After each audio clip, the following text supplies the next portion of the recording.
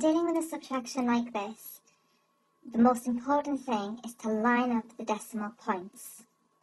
So what we would normally do is put our decimal points first, including in the answer box.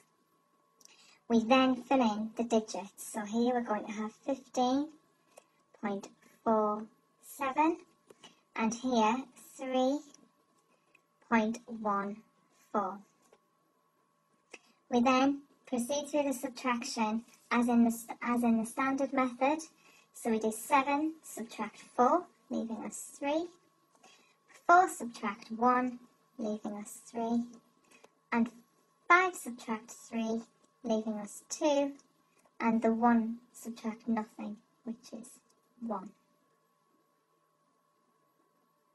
If you need to use decomposition with decimals, it's very similar to the decomposition without decimals. So we draw our decimal points in our answer box and we line up our numbers.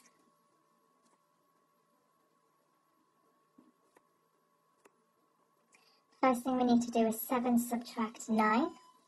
Now we can't do that, so again we go to the next column along and we follow the same method. We now have 17 subtract 9, giving us 8. Now we have 1 subtract 2. We can't do that, so we just go along to the next one again. Keep following the standard method.